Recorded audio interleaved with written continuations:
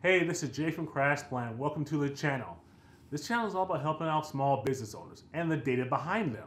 So if you're a freelancer, you do small gigs, you do a videographer, small business owner, this channel is for you.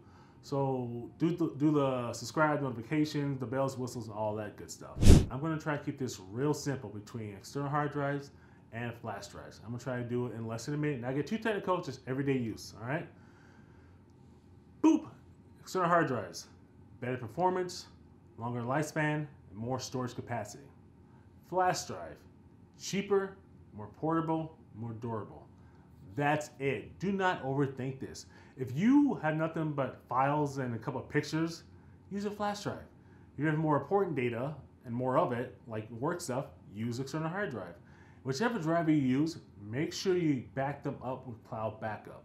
If you don't know what cloud backup is, there's a YouTube card video hanging around here. Click that and I'll go in more in about cloud backup.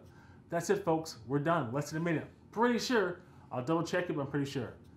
Thanks for hanging out. I appreciate your time. If you have any questions about this video, let us know in the future.